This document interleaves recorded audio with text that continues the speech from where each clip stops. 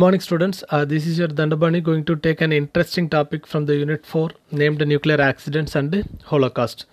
Right now I want to remind you a quote from Albert Einstein.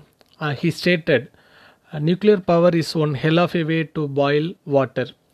Yes, of course, we are using the nuclear power to generate electricity through the process of boiling water, and it is truly a hell of a way.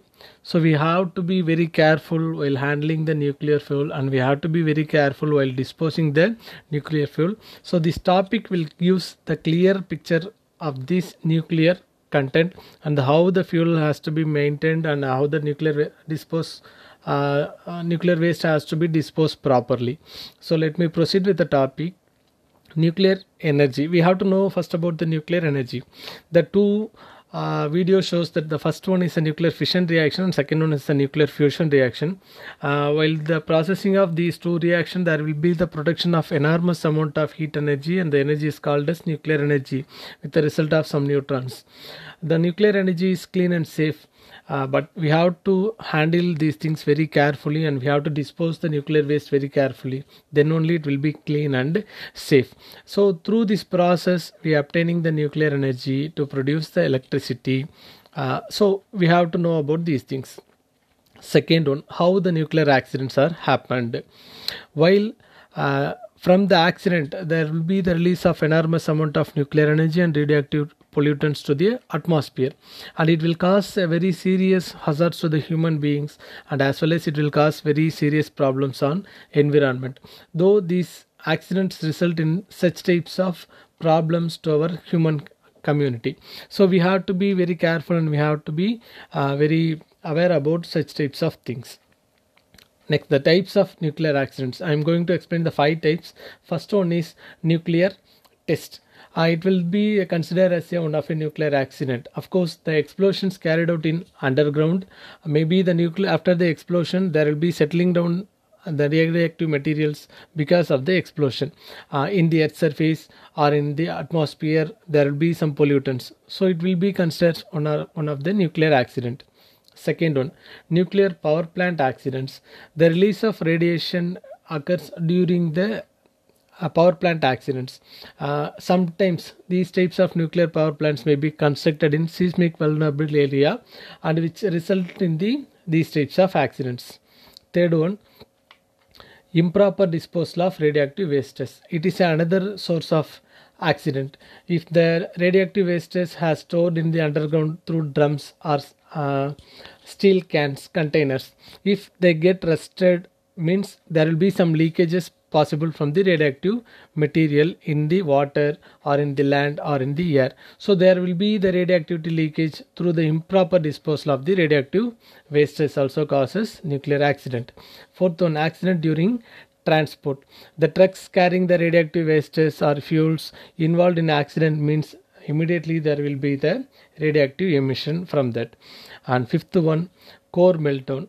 From this picture you can see that it is a nuclear core from the nuclear reactor. Sometimes during the enormous amount of heat production in the core, the materials get melt down and it will cause a serious problem, and sometimes it may get exploded.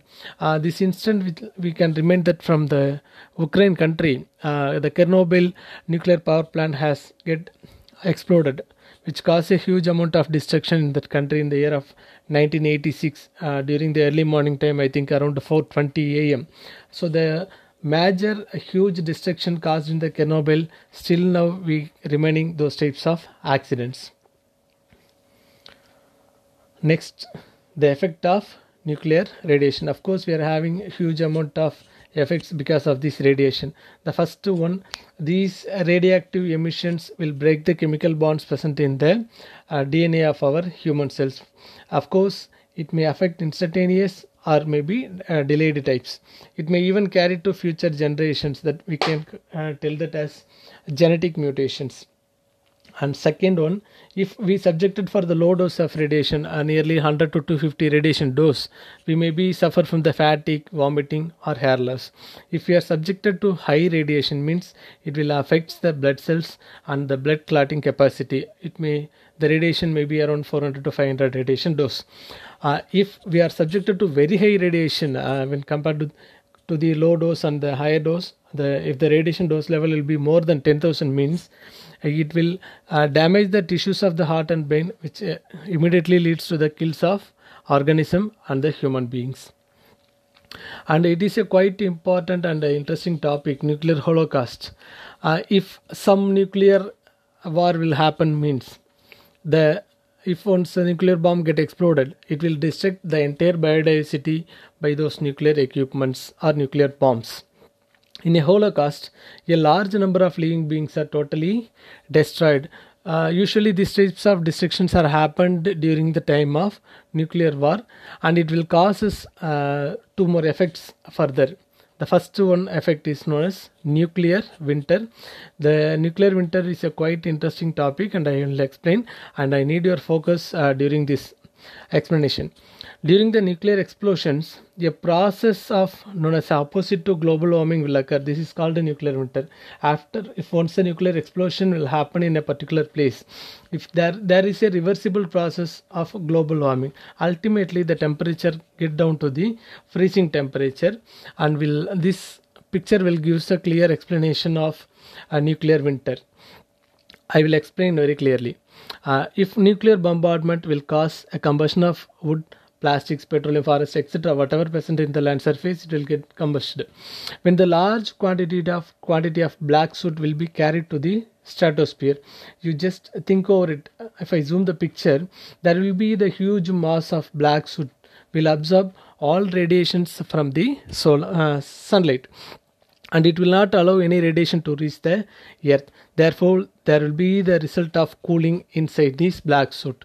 So due to this cooling effect, water evaporation will also reduce. So the black soot present in the stratosphere, so there will not be any possibility of rainfall, because this black soot reduces the significant moisture present in the stratosphere. Due to these types of explosion, there is a possibility of reversible global warming, so that the resulting nuclear winter. Okay, fine. The effect of nuclear winter, obviously it lowers the global temperature. Even in the summer temperature, it will reaches around freezing temperature. If the explosion is happened, the nuclear winter is a result.